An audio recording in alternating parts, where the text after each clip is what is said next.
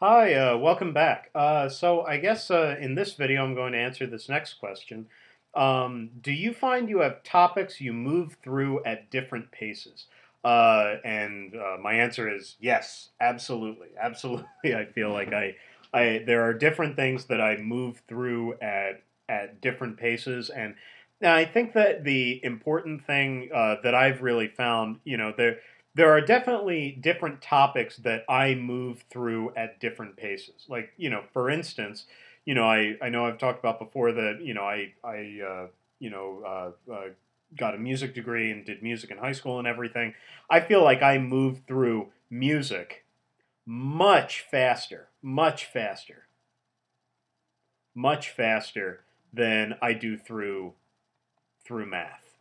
Math, maybe this is a speed vector. My music speed vector, or it's, I guess, a velocity vector. My music velocity is much higher, mu is much faster than my math vector, ma.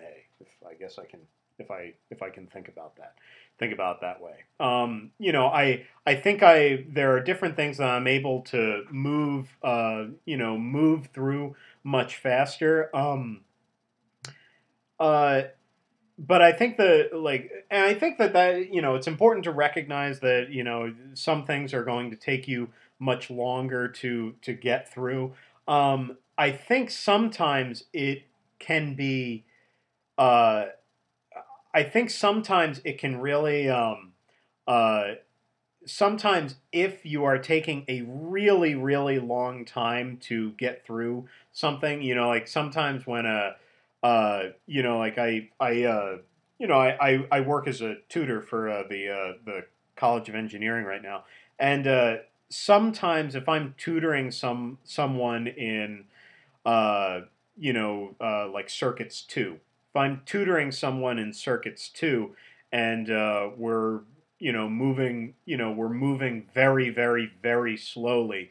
Often I think you can trace, like, and if someone is moving through very very very slowly, often I think you can uh, trace the reason for that pace back to an incomplete understanding of circuits 1, and often you can trace that to an incomplete understanding of basic linear algebra, or basic algebra.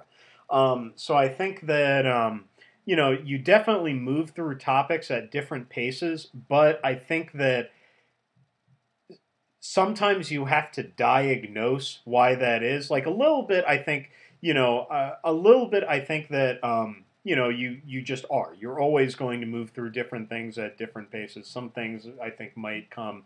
I don't want to say that things come naturally to you. I think that really everything you do, you really have to learn. I kind of find it hard to believe that when people say, "Oh yeah, playing saxophone comes naturally," it's like, "Oh yeah, you were born knowing how to do this," but you know um uh I think everything you really do have to learn. I think that you are going to move through things at different paces. But I think that sometimes if you are moving through something at a very slow pace, uh, sometimes I think you have to be able to diagnose that as not understanding something that is more fundamental than whatever you're working on. So I guess my answer to this, do you find you have topics you move through at different paces, is yes. Um, yes, absolutely, I move through things at different paces. But what I would say is that you know, there are different reasons why you would through things at different paces. And both things are, I think that they happen to everyone. It's not like you're a bad learner that you move through things at different paces, or that you need to take an awful lot of time to learn something. However, if you are, basically stuck on something, and moving through something incredibly slowly, I think that you have to be able to diagnose that as not understanding something that's more fundamental than what you're working on. No, you have to be able to recognize that you're having a problem with something that kind of came before whatever you're working on. So anyway, I guess that's what I have to say on that. My answer is yes. Thanks for watching.